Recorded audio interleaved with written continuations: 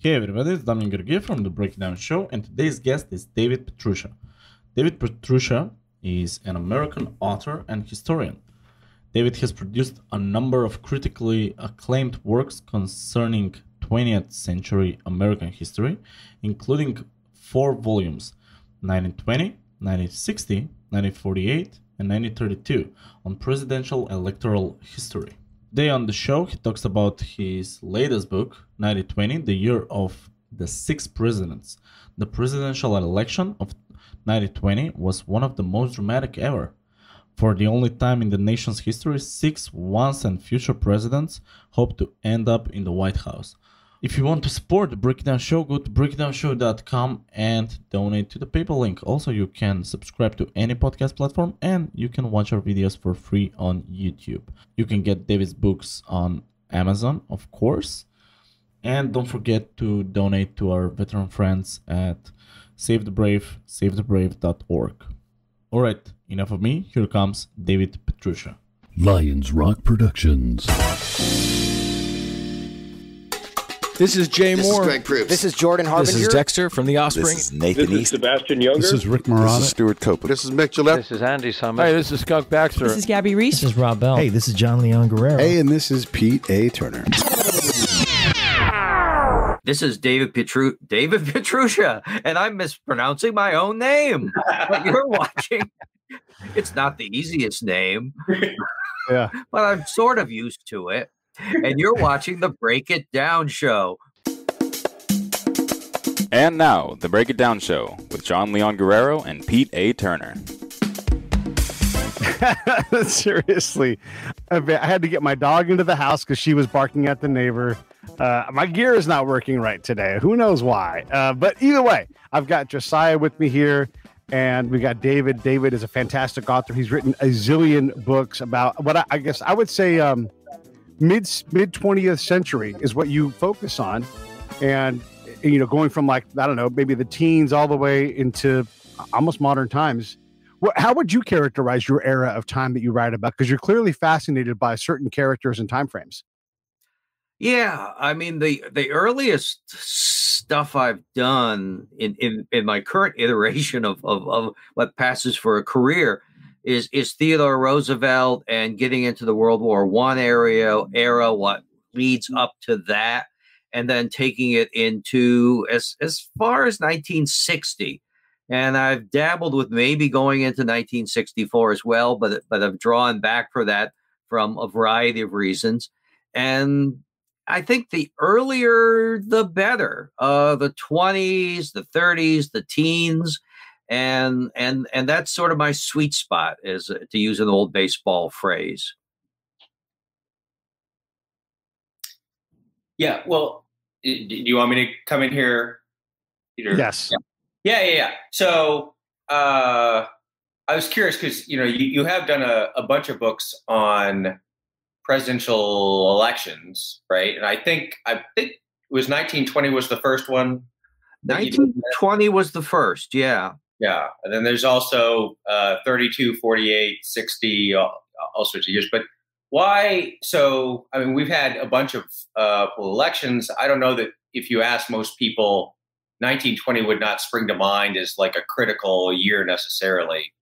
Although, as you go into, there's a lot of interesting stuff that happens. So like, why did you pick 1920? Why did you think that was, such a rich topic?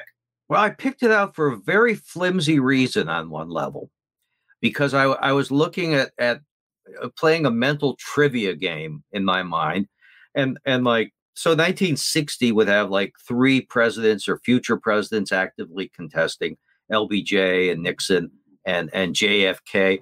And then you flip over to 1964 and you've only got LBJ, and 68 you get into oddly enough Nixon and Reagan, and that's it. We tend to forget Reagan was in play that year, but in any case, 3, 2, 1 people. But 1920, then you had 6 presidents, counting TR, who would have been the candidate of the Republicans, who would have won in a walk and been returned to the White House, along with Wilson, Harding, Coolidge, Hoover, Franklin Roosevelt, who's on the ticket as a vice presidential candidate of the Democrats. And so you've got all those people. But even though that original impetus was pretty flimsy, it was building on a very solid ground of all sorts of stuff I had been studying. So when the book finally came together, I realized, wow, all of the stuff I had been studying for decades and accumulating about, say, the League of Nations, the Klan, prohibition, women's suffrage, all of those backstories gave real heft to the story of just the election itself. I was once at Book Expo in New York City, and I was wandering around and talking to somebody in another booth, and he said, "Well, what book are you most famous for?" I said, "Well, 1920, the year of six presidents." I said, "What's that about?" Well, and he goes, and I said, "Well, it's in like its 10th paperback printing now." And he says, "How did that happen? How did you manage to do 10 printings of a book about the election of Warren Harding?" And I said, "Well, because it's a pretty good book." and it really is a pretty good book. And people have ranked it very highly in terms of, if not the highest in some cases, among all presidential election books. So, and it depends on, how it's written. And, I honed my skills on writing some early baseball books. And, I was thinking about that this morning. What was the takeaway from that? And the takeaway is you write, and you learn what not to do and how to do it better, and how to add to the process and make it a more readable experience. So the previous book, and this was on the internet, maybe a Twitter, somebody was doing about a week ago on famous first lines of books. Yeah. And it reminded me of my previous book, previous to 1920, which was a book on the gangster Arnold Rothstein, of all people.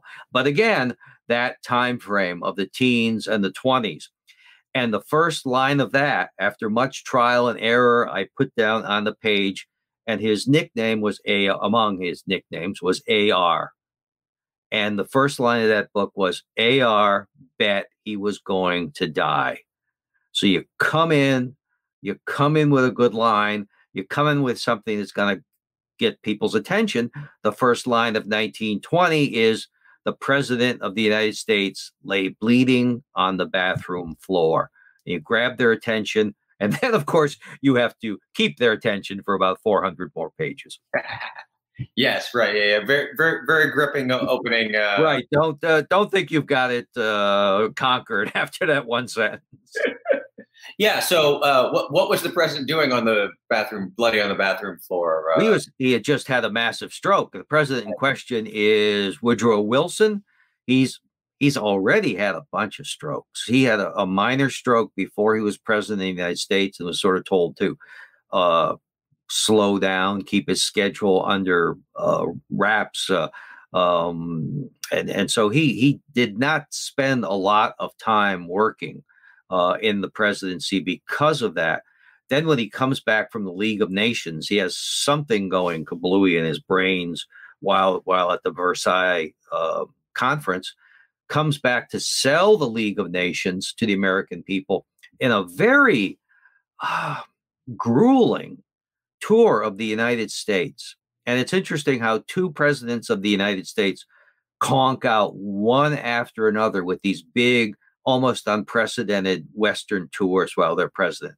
Woodrow Wilson has this, getting ahead of it, Warren Harding has a big stroke or a heart attack when he is touring the West and Alaska and dies in San Francisco in 1923.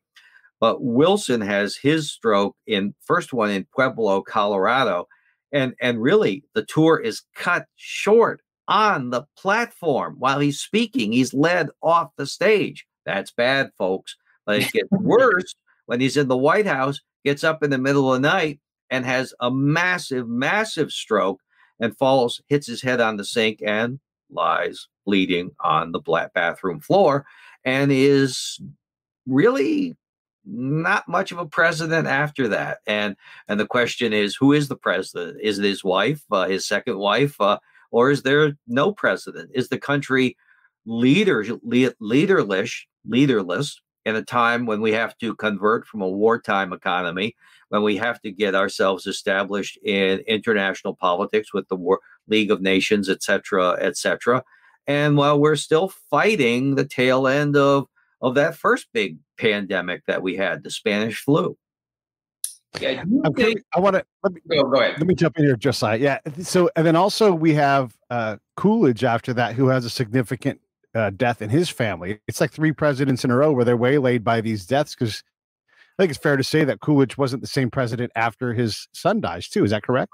You get a lot of, you start looking from like Cleveland on as to what happens with the presidents in the White House.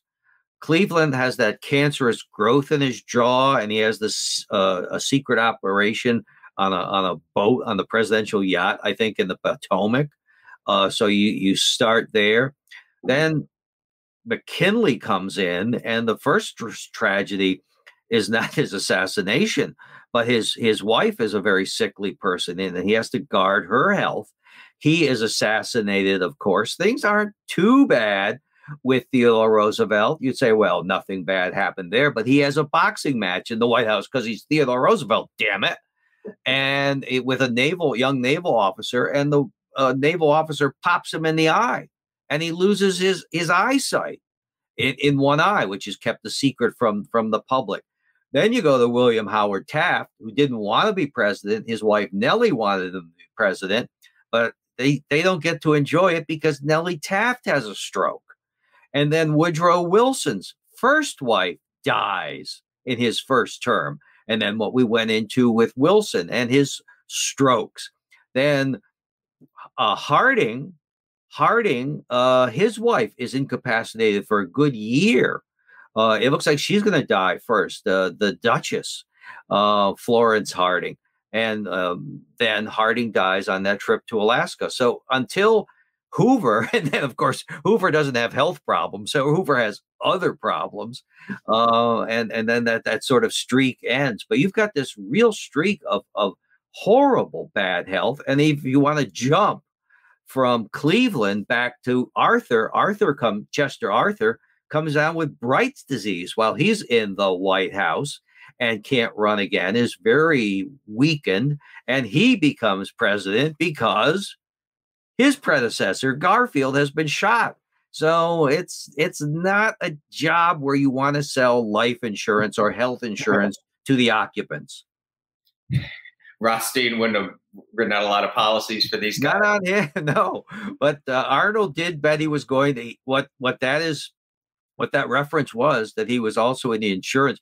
He was a legitimate businessman. So he was in real estate. He was in insurance. And one of the things he would write insurance policies on is if you borrowed money from him, and he was a big loan shark.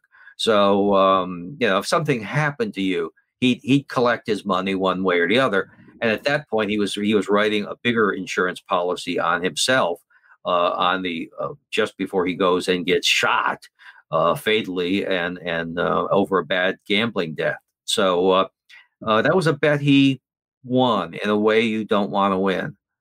Yeah. Well, yeah, I guess it's good to be protected at least. I was going to ask about the League of Nations, because you mentioned that Wilson he had his stroke when he was doing his campaign to try and get approval for it, which didn't happen. And I know, I mentioned this because I know you later wrote a book.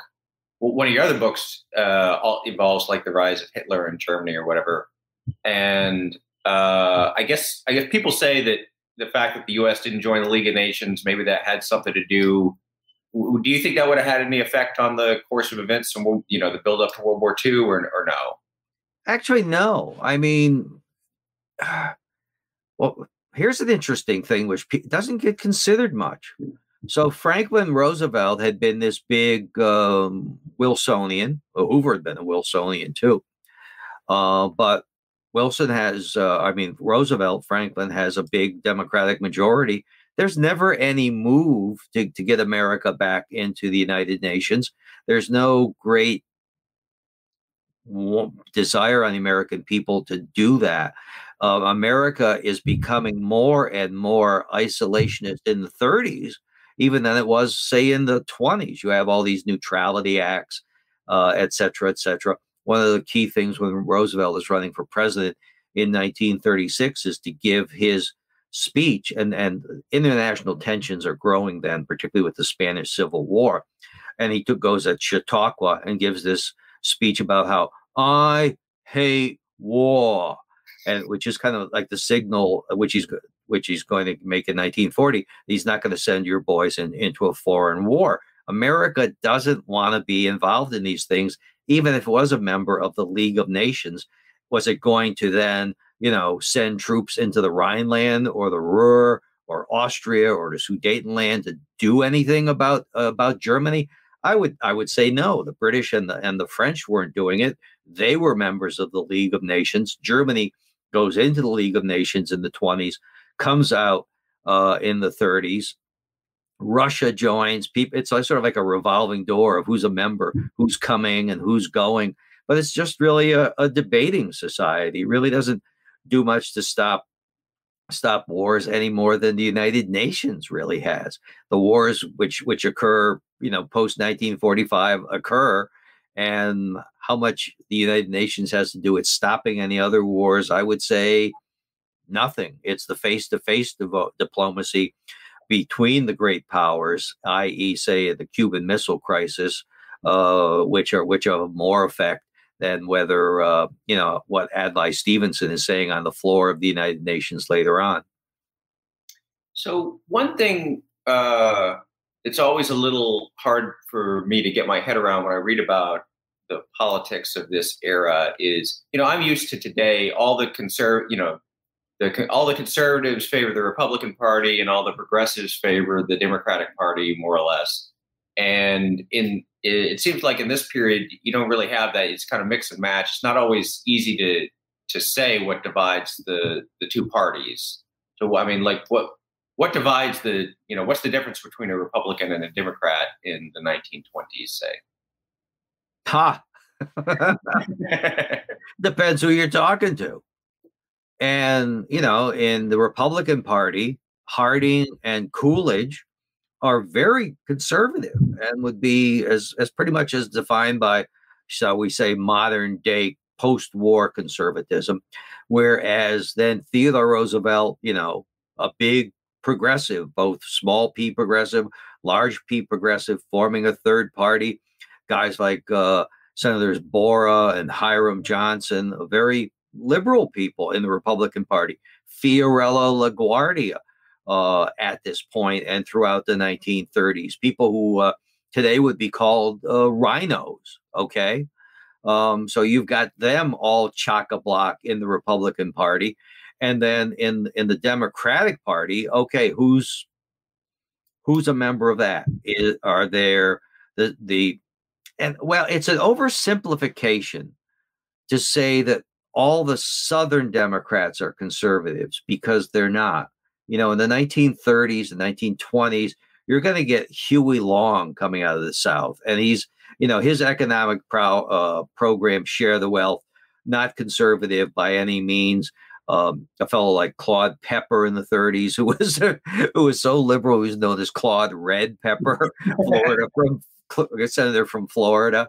And the populists, Tom Watson and people like that in the South. So it's a mishmash of people in the South. And then you have the big city bosses, the moderate progressives in the Democratic Party, like Woodrow Wilson, who doesn't start out like Franklin Roosevelt, does not start out as a progressive, starts out as fairly conservative, very much opposed to the agrarian populists who make up another segment of the Democratic Party under William Jennings Bryan. The people in the East, whether they are Republicans or Democrats, can't stand the populism of William Jennings Bryan. They not only on substance, but they just think he's a complete horse's ass. So in many cases, the divide is geographic as much as ideological. It's a mishmash, and it's a total patchwork of things, and it doesn't get sorted out. It doesn't even start to get sorted out until maybe the 1960s. Oh, Pete, did you say something? I couldn't hear you. I was actually testing my microphone. I think I finally got everything sorted out from 20 years ago. I was just so I was just going to say, one thing that I guess is like a big internal party division is the prohibition issue, the wets versus the dries. Yeah, that's interesting too, because you'd say, well, the conservatives would be for prohibition, and the progressives or the people on the left or the more liberals would be opposed. And again, that's not the case. One of the points I like to make in my books is don't look for the same left-right divide that exists now. So that many of the progressives are prohibitionists, like, again, Hiram Johnson and William E. Borah, the senators from the western part of the state. The Republican progressives are very much strong prohibitionists. And a guy like Harding and a guy like Coolidge, they could care less. They're really not prohibitionists. And particularly with Harding, it's like, okay, this is what the voters want today. I'll vote for it, but I don't care. And that's one of the problems with the failure of prohibition in the 20s, is that the Republican administrations of that point are not interested in enforcing it. The amount of money which is put into it is very negligible. And it's only when Hoover starts to do his sort of Wonder Boy act and try to figure out how to solve the problem of a law which is not everyone is in favor of and not too many people are breaching, then the whole issue kind of blows up and gets raised to, okay, what are we going to do with this? Maybe are we going to reform this? Are we going to change it? Are we going to abolish it, et cetera, et cetera? And the same process holds to a much greater extent with women's suffrage, where it's like, well, the Republicans aren't going to be for that. It's going to be the Democrats, right? Wrong. And that's because, in part because of the Democrats in the South being almost, but not entirely opposed to women's suffrage, and in the big city machines for quite a while until the end, when public opinion flips, and then they get back in the East is very conservative. The West is less conservative. So it's the Western states which put women's suffrage in as late as like 1915. There are 3 big referenda in the Eastern states on women's suffrage: Massachusetts, New York, and Pennsylvania. And they all go down like a rock in terms of women voting.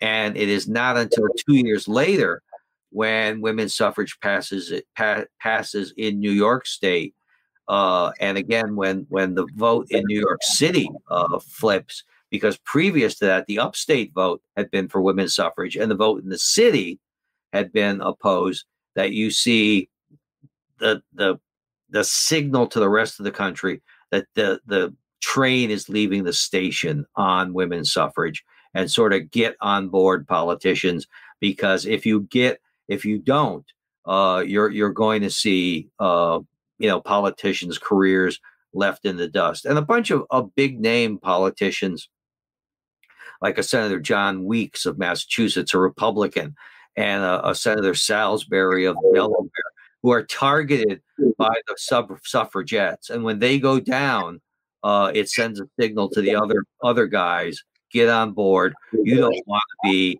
ex-office holders. You don't want to be ex-United States senators. There's one very interesting case later on. of a senator from New York who is both anti-prohibition and anti-women's suffrage, and he loses his seat in 1926 and to Robert Wagner, in part because of the women's vote and because of his opposition to prohibition, which is really very unpopular in New York, and his opposition to women's suffrage. Why does he oppose both those issues? For a very consistent reason: states' rights. States' rights. That the prohibition administration takes the power out of the hands of the states, and actually so does the national suffrage amendment. Something to consider. Misconceptions about both amendments. One, women did have the right to vote, but not in every state. I mean, in state after state after state, they were being able to vote. It is when that amendment passes in August 1920 that it becomes nationwide and really gives the women the right to vote, mostly in the South, because those are the states which are not allowing it at that point. And also, it's like, so prohibition means you can't drink. Prohibition means you can't have booze. Absolutely not. It talks about the manufacture, transportation, and sale of booze under most circumstances, not all, in terms of medicinal booze. I mean, you could still do that, and that was a loophole that was mightily abused. But with the you could.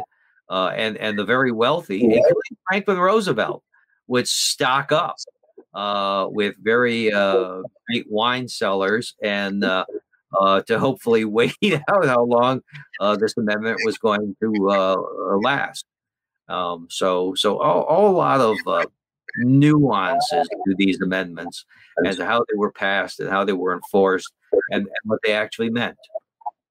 I'm curious. So with things we learn about as we do the show is all these different things kind of tie together. And we look at, a two-party system that the parties evolve all the time.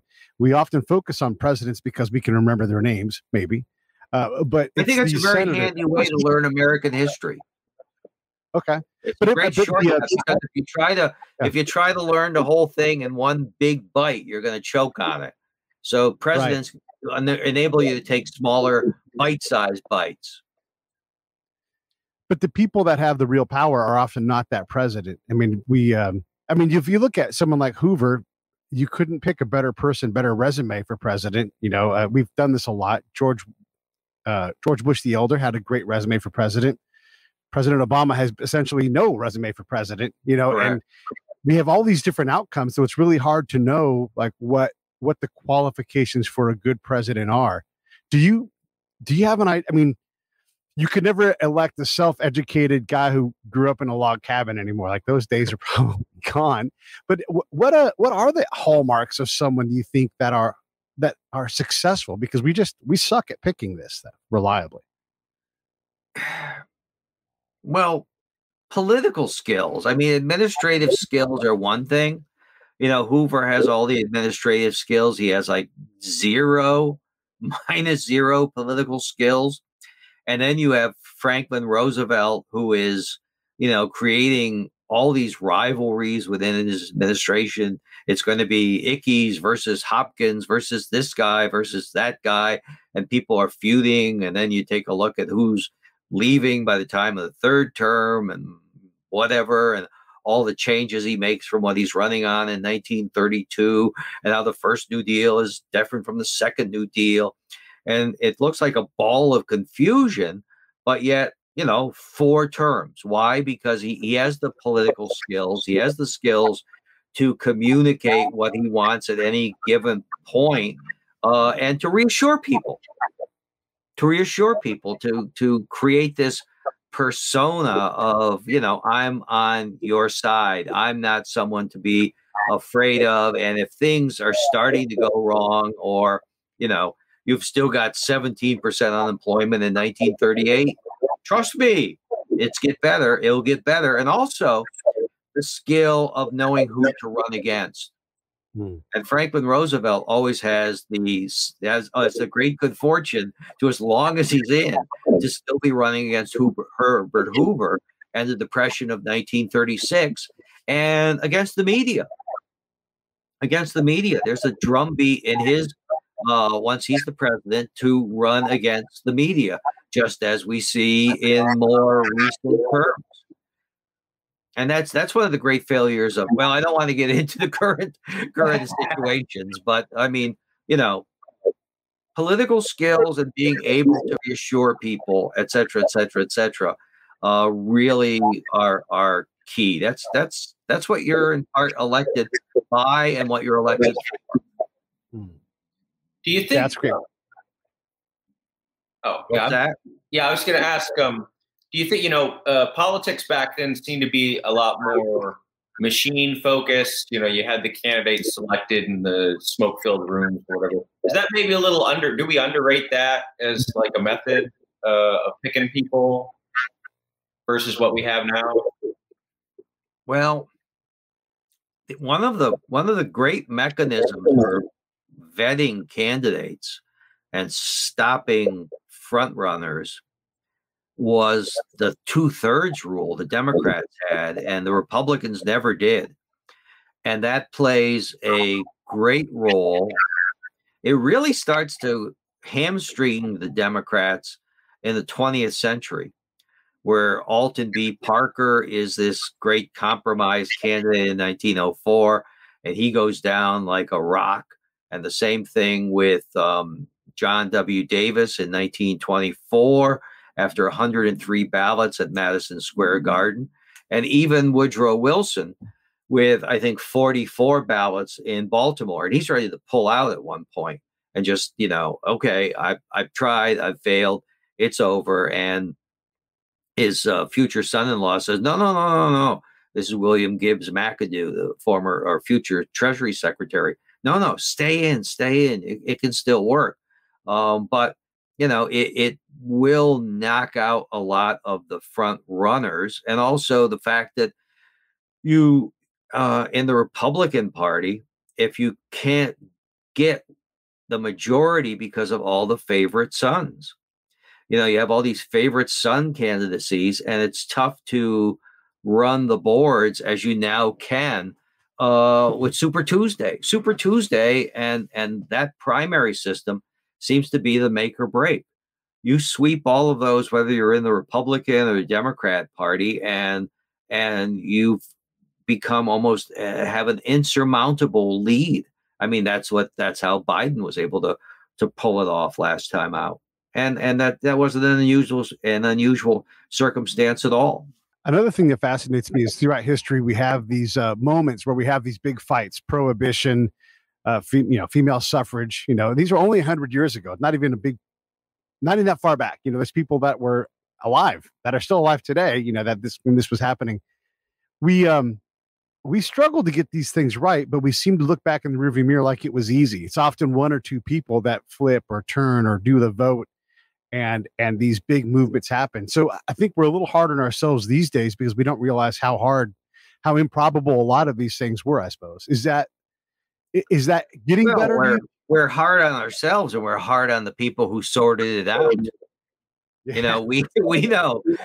You know, we know what lay 100 years in the future, this way or that way, and we look with greater clarity back, maybe with greater clarity backwards, or maybe our vision is clouded by what we see today. So yeah, I think I mean, you take a look at everything on social media and how everything is. No one can disagree. Nobody can say, you know, I disagree with your position, or right, I believe what you're stating is incorrect. Everything now is you lied, okay, and you should resign. And it's like this is not sound. This is not a sound way of governance or for society as a whole. It would be good to sort of step back and have a little politeness about things and a little understanding about people. It says in the Lord's Prayer, if I may unseparate church and state, forgive us our trespasses as we forgive others. And we're seeing none of that in today's politics. We also seem to struggle with the context of the time. I mean, if you want to get into a conversation and have it lose its rationality, you start talking about the 2/3 compromise. This is a political decision between the North and the South. And without that, there likely would be a completely different outcome in terms of what country or what countries exist in this space. Well, the 2/3 compromise, the word compromise is very significant there, because it's like, I mean, if you concentrate on, well, you're saying the black man or the slave is only 2/3 of a human being, and that's the only thing you're getting out of that process, you're missing the point that if they are counted 1-for-1 in South Carolina or wherever, what you're doing is you're increasing the electoral power of the slave states. So by counting a slave as 2/3 of the population of a person, for the population of that state, for the census, and then for the House of Representatives, then you're weakening the power of the slave states. It's also interesting that after the Civil War, you would get similar arguments by proponents of black suffrage or of women's suffrage, and the arguments would run this way: take it down to 0. Don't put it down to 2/3. Take it down to 0. If black people can't vote in South Carolina, then don't count them in terms of how many representatives they're going to have or how many electoral votes. If women can't vote in, again, South Carolina or Georgia, then don't count them. And these are the women making the arguments. Don't count them and weaken their representation in the House. Weaken it in the House of Representatives. So, you know, all these issues are more complex, shall we say, than if you want to throw bombs at the dead, you know. I wanted to yeah. So I wanted to ask about what your perspective on like the relevance of history, right?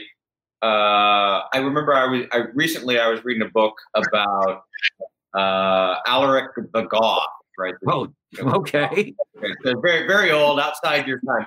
But in the first page of this book, the author was comparing the situation of the Goths to family separations policy under Donald Trump. Like everything was just about now, right?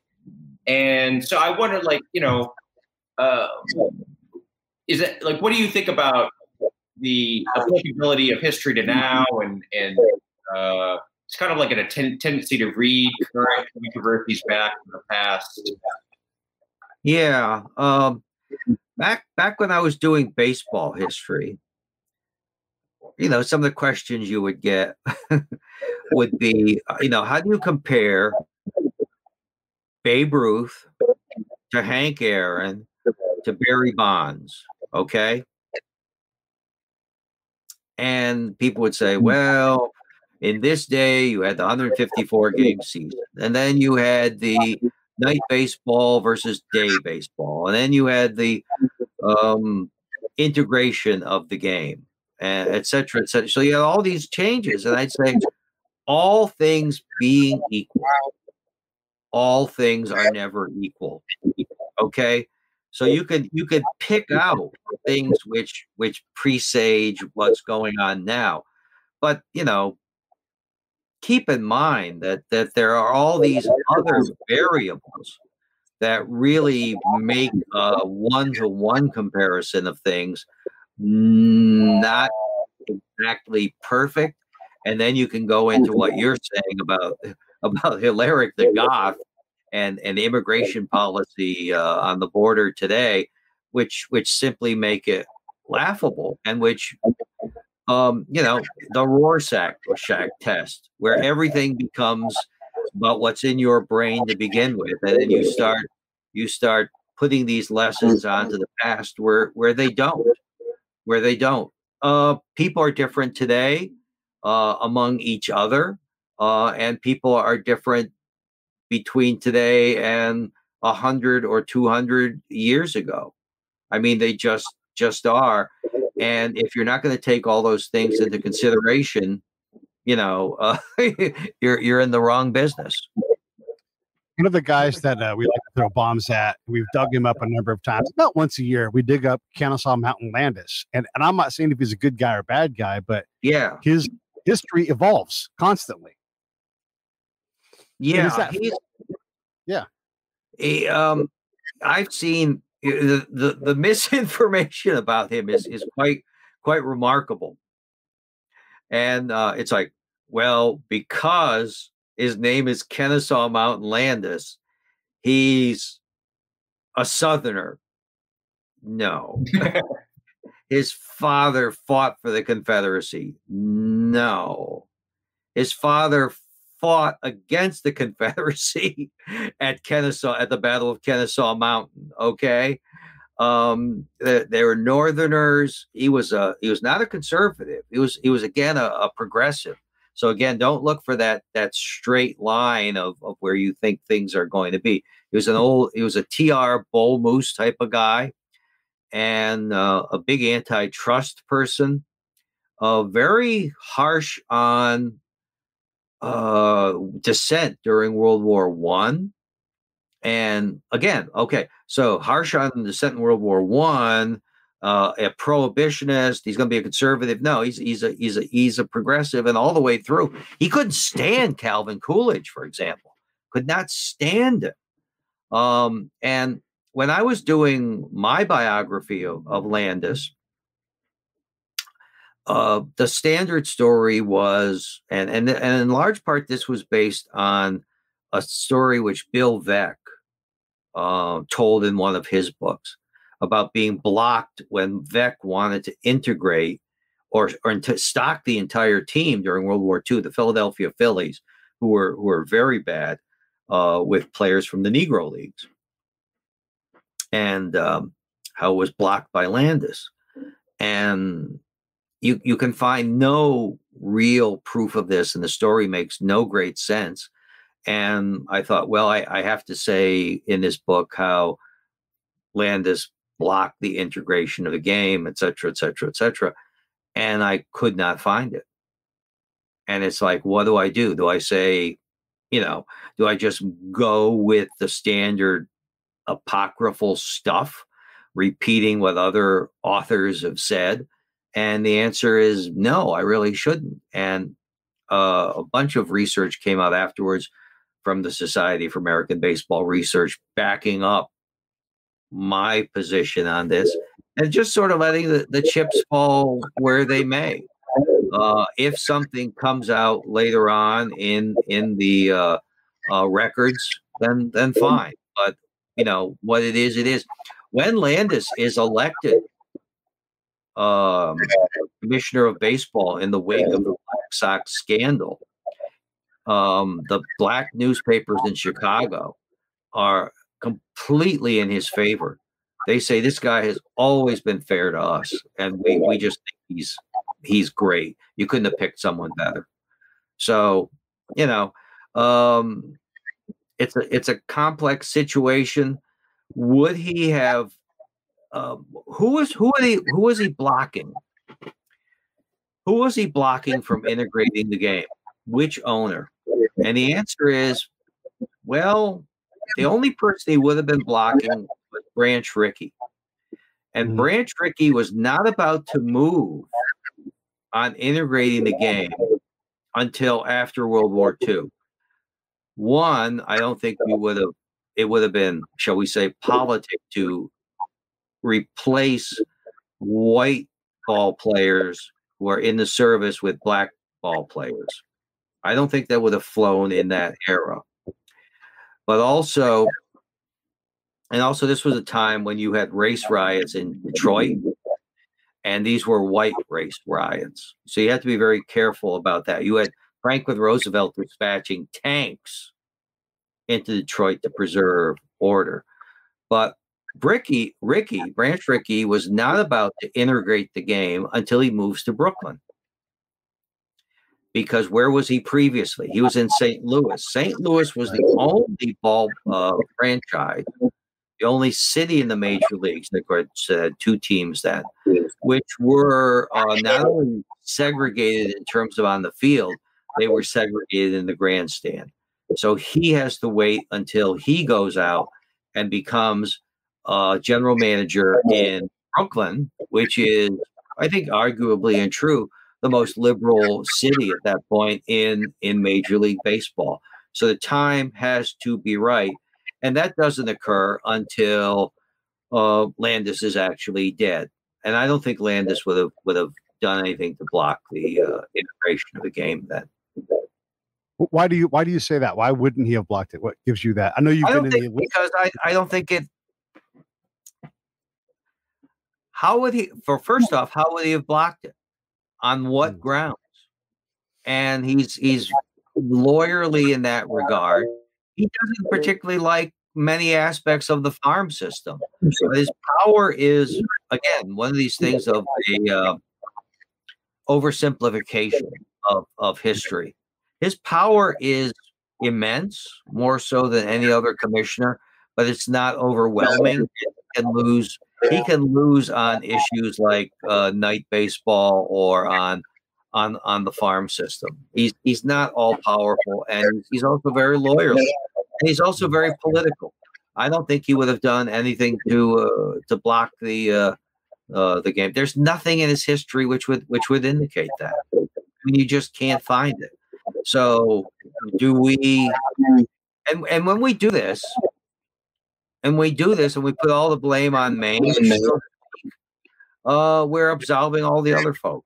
We're absolving all the people in the cities which really were putting out statements that basically, no, never, we're not going to do this.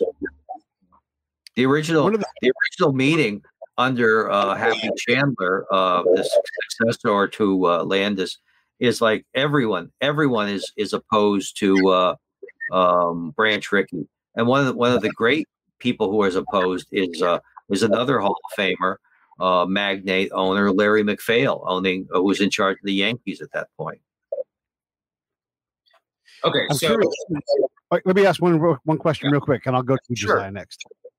Along these lines, we like to say today, we want to be on the right side of history. I don't think that you can pick what side you're on, and if your position's even remembered. I mean, there's got to be all kinds of positions that are just look. How many people can even talk about Calvin Coolidge for more than 5 minutes without running out of stuff to say? So, are we able to pick which side? I mean, obviously, Branch Rickey ends up on the right side of history, but he also was running a business, so we had to do it in a way that the business could. Oh, he's a tremendous. Oh, here's the business aspect.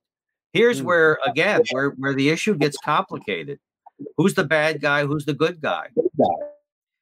The biggest Black-owned business, largely Black-owned. There was one white owner in Kansas City. The biggest Black-owned business around 1945, 1946 are the Negro Leagues, okay? They got operations in all the, major cities, and they may own ballparks and all that, or they may rent the major league ballparks, et cetera, et cetera. It's a big deal. And what is the real asset of a sports franchise? It's the contracts of the players. It's not the baseballs or the bats or what leash you've got on the ballpark. It's the players, okay? They're the ones who put fannies in the seats.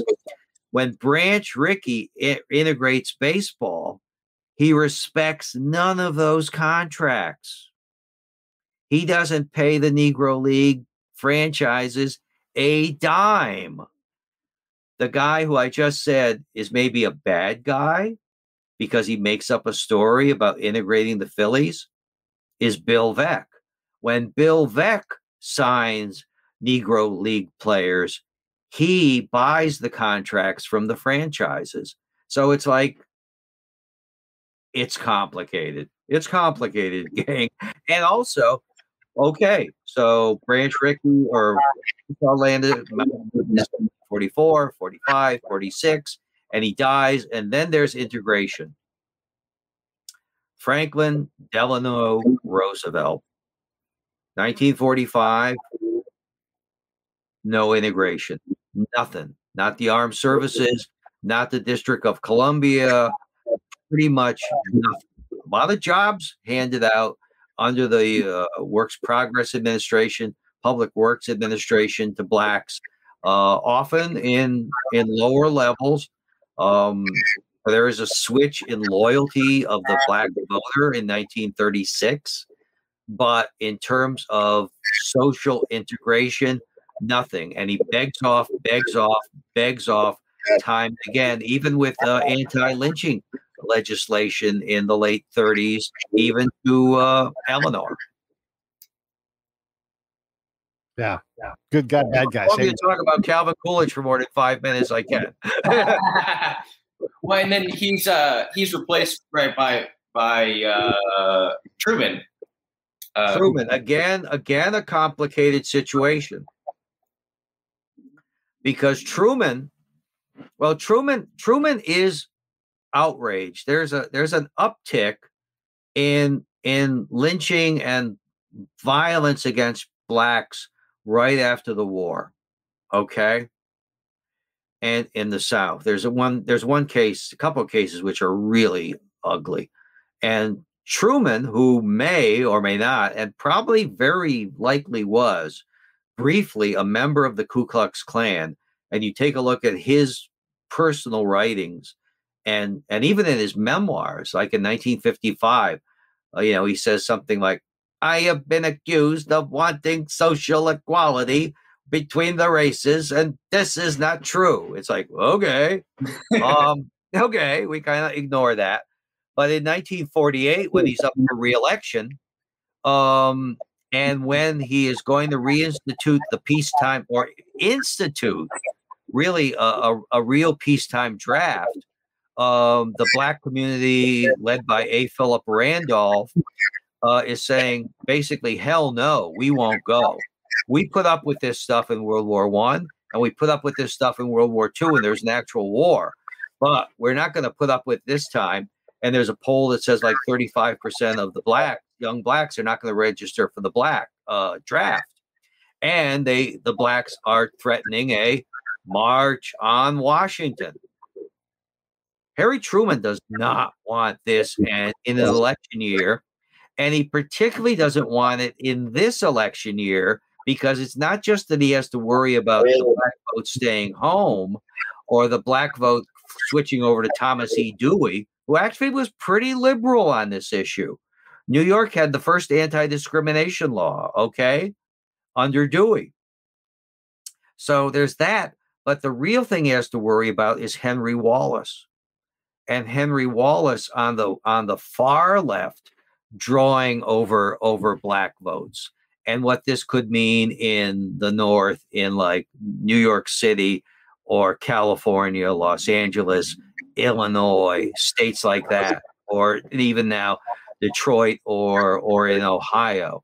The swing states, the black vote becomes increasingly important in that year. So under that pressure, Truman is going to move to integrate the armed services. But after the 1948 election, I'm hard pressed to name what he does in terms of carrying forward on that. I'm curious, when you look at the 1920 book and you have these six guys, if you were going to map out what might happen, TR not even making it into the fight, Wilson ending up stroked into the oblivion, basically, and Harding president for 10 minutes, and then Coolidge, you wouldn't have picked that path. And then FDR being the long-term winner in terms of multiple, administrations. No. And FDR is not ready for prime time at that spot, 12 years is a long time to be between spots on a national ticket.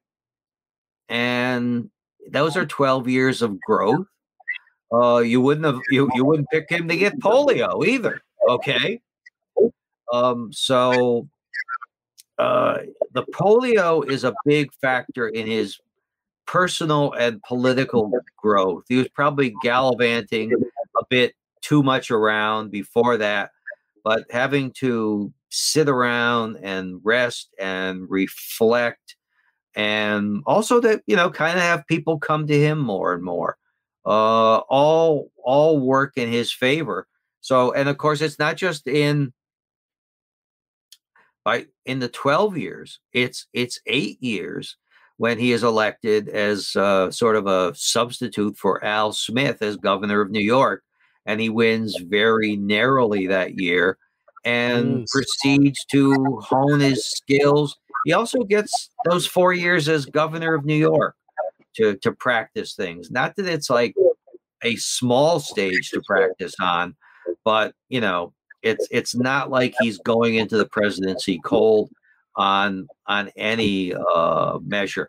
And he also puts he puts together a great political team with Louis McHenry Howe, who has been with him in 1920, a former newspaper man, and then with Jim Farley, who is this great behind the scenes political guy from New York City, not a Tammany Democrat, but also Flynn from the Bronx, again, not Tammany, but a big, skillful political guy. So he has this team building, and then he has the brain trust, which I think is really unique, or not unique, but unprecedented in American politics, where he comes in with guys like Rexford Tugwell and Raymond Moley and people like that, and who are able to craft speeches. Speech writing for the presidency was a fairly new thing. Harding is really the first guy to use it to any extent. Coolidge reverts to pretty much doing only his own. But Roosevelt is like a Hollywood studio. He's the man on the screen that you see.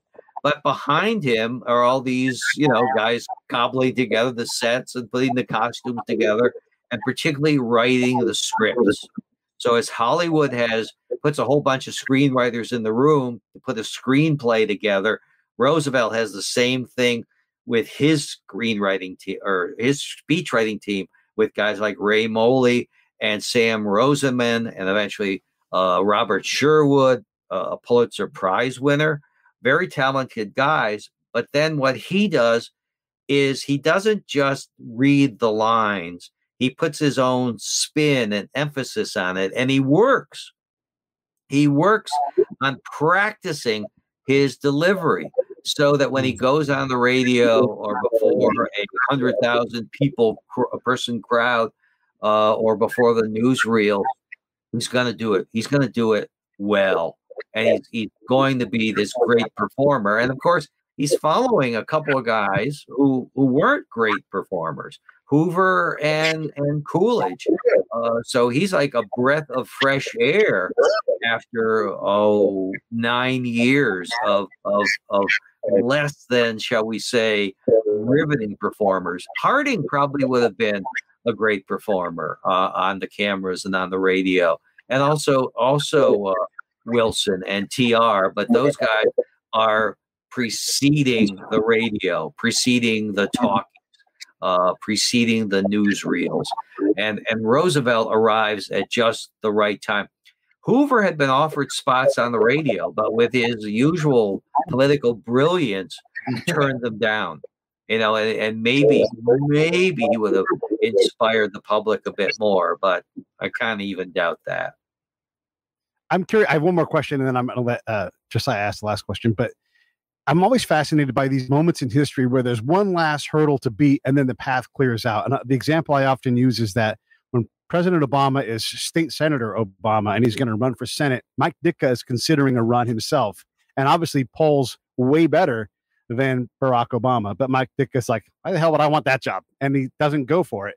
So once he gets past Ditka, the road is a lot clearer, because if Mike Ditka runs, he becomes senator.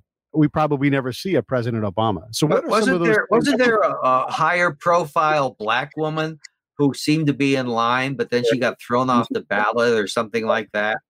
That was, I believe, that was when he ran for House member. Oh, that's right. That was right. That's right. Yes. Again, history is held on slender thread. Right. What else stands out in your mind? Are those times where, like, if this guy had lived, if whatever, if this backdoor deal had gone the other way, we'd have a totally different outcome. Well, all of those things. If McKinley isn't shot, if the security is a bit better, if McKinley's vice president Garrett Hobart doesn't die, if that streetcar which goes crashing into TR's car in Pittsfield, Massachusetts in like 1903 doesn't kill a Secret Service man but kills him, okay, it's always this alternate history of what if, or if the judge McCammon from Oregon doesn't stand up and like flummox everybody, and instead of nominating Irvine Lenroot for vice president in 1923, nominates Calvin Coolidge, and the convention stampedes. President Irvine Lenroot, really? Okay. Or if Borah doesn't turn down the vice presidency in 1920 because he's William A.E. Borah and is just the most obstreperous guy, period, and says, I don't want it, and then somehow slides into the vice presidency in 1928, has a very much more progressive Republican presidency and a more progressive presidency to deal with the Depression. Or if Al Smith somehow beats Hoover in 1928 and has the Depression, what happens then? And then it's the Democrats are the Depression party, and the Republicans are the get us back to work party. Again, it's again, what if? Never stop. Whose life did Robert Todd Lincoln save at the train station? I forget who he grabbed somebody and pulled him back or something. Well, he didn't. He certainly didn't save Garfield's, but he was there, and John Hay was Secretary of State for McKinley. So you see a lot of those connections from one assassination to the other.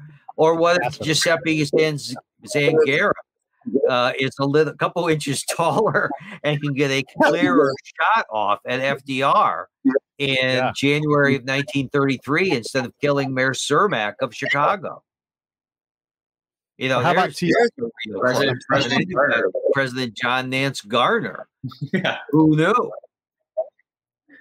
Or if TR had a slightly less thick speech when that bullet hits him in the chest, Oh, yeah. Yeah, I was just doing a podcast on the D-Day, and what saved Scotty's life from Star Trek. Okay, remember Scotty from Star Trek? Yeah, he was on the beach killing German snipers, and a cigarette case saved his life when a bullet went through that. Otherwise, it would have killed him. So smoking is good for you on D-Day, but nowhere else. Josiah, do you have a Yeah, so you've done 4 of these election campaign books, and I was just curious: if you were going to do another one, are there years that are kind of lost the sound? Oh, can you not hear me anymore? I seem to have lost the sound, so I'm not going to answer the question I don't hear. And I think I know what the question is, but I'm not going to answer it. Very diplomatic, yeah.